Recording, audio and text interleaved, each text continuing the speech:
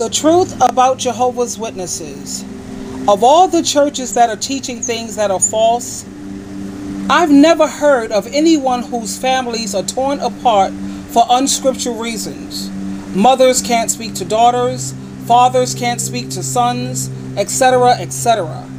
Now, I respect everyone's right to different beliefs, but when a Christian organization teaches things that are not true about Jesus Christ, like saying Jesus Christ is not the mediator between God and humans, Jesus Christ has already returned, that he returned in 1914, they tell people they have no heavenly hope if they are not a Jehovah's Witness.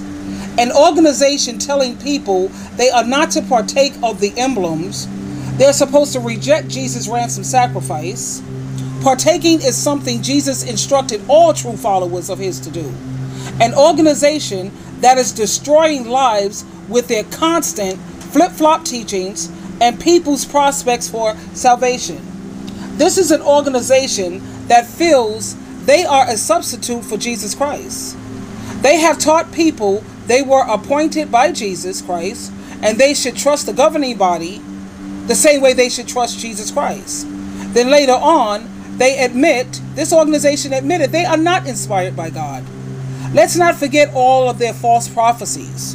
This is nothing more than a man-made organization that only teaches people their interpretation of the Bible, which is why they use books, magazines, brochures, and pamphlets.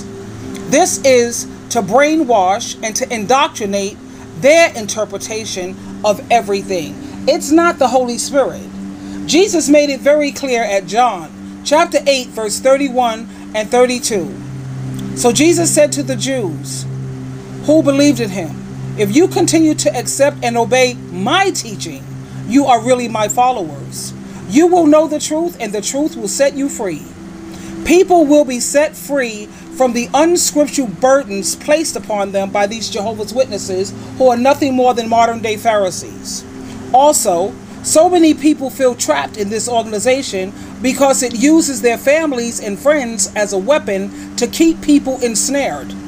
Ephesians 5:11, it tells us to expose people of this caliber.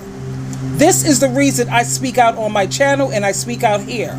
I am not trying to disrespect anyone's religion. At the same time, we are to obey God as ruler rather than any human.